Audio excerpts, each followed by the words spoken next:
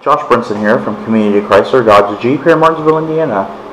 Today we're going to take a look at how to pair your iPhone to the new UConnect systems. And we're going to be using a 2013 Chrysler 300S with the 8.4-inch touchscreen to do this demonstration. Alright, what we're going to do is we're going to demonstrate how to pair an iPhone to the Bluetooth system in the UConnect.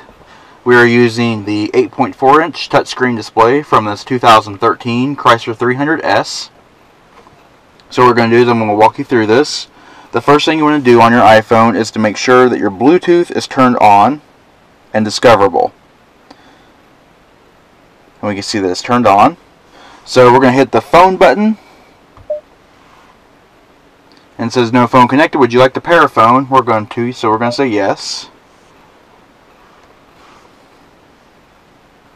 So it gives you information. The vehicle device name is UConnect and the pin is 0000. So we're going to go back into our Bluetooth menu. And we're going to see the UConnect and it says not paired.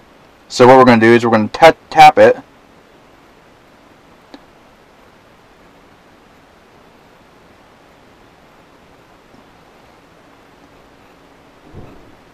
Wait a few seconds here.